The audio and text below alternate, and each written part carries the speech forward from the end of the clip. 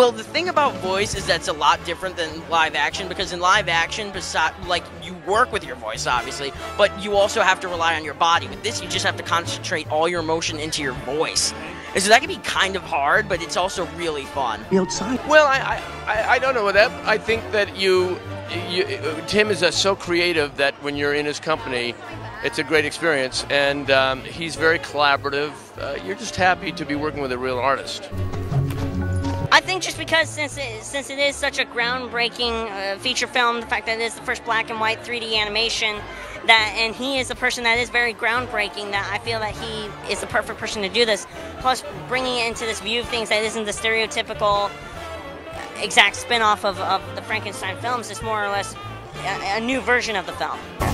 I wasn't really nervous. Like the first session, obviously, I was a little bit nervous to meet Tim Burton because he was my favorite director. And I was really little. And he still is one of my favorite directors. Even before I started acting, I was obsessed with Nightmare Before Christmas and Pee-wee's Big Adventure when I was 3. So, yeah. I've been told that I have big eyes, and I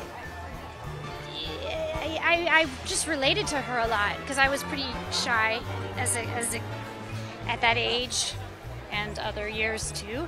But her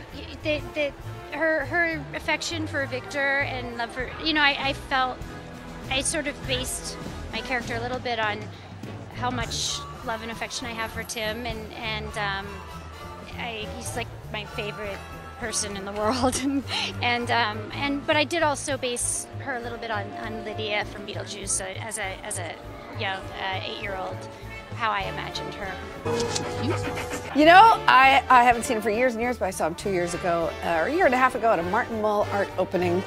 And he was coming out and he went, "Mommy," and I said, "Baby." Oh. And my husband, who's usually cool about these things, said, "Okay, both of you get together, I'm getting a picture." And he got beautiful pictures on his phone, which I wish I had to show. Yeah, sweet. He was living in Paris at the time, and he looked lovely, and he was doing really well, and I was happy to see him. I love it. Of course you were all at a Martin Mull art opening. What I contribute is disseminating information really quickly, getting to the information really quickly. We need that address. The longer that you go, statistically, the evidence starts to slip away.